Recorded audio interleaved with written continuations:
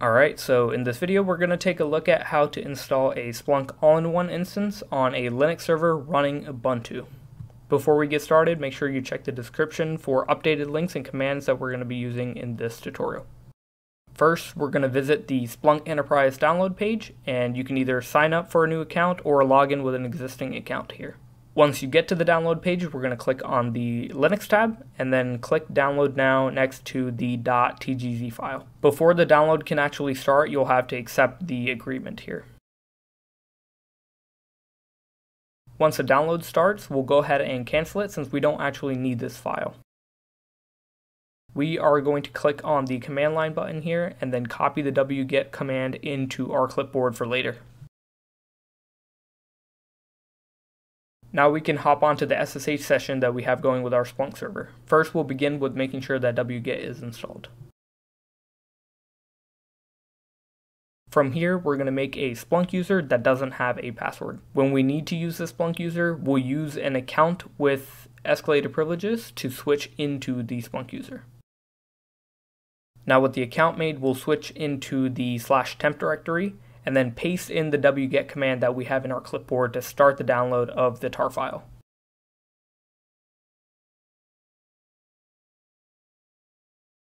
Once the tar file has completed downloading, we're going to extract it to the /opt directory.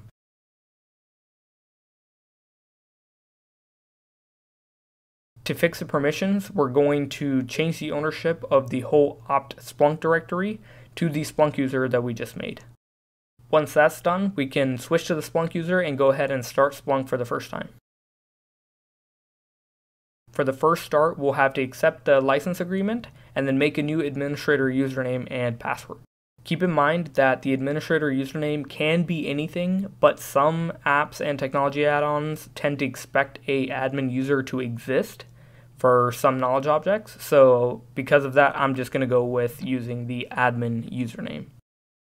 Once Splunk is done starting, we can go through the optional step of enabling boot start. For this, we will exit the Splunk user, go back to our normal user, and then run the enable boot start command, which is going to allow Splunk to start automatically if the operating system reboots. And with that, the install process is complete. From here, we can go to the browser and visit http:// the IP address of the Splunk host, :8000. On the login page, we will authenticate using the username and password that we just created. And that's it. You have a Splunk all-in-one instance running on an Ubuntu server. If you have any questions, check the description and feel free to post in the comment section and I'll try to get to it. Thanks for watching and I'll see you in another video.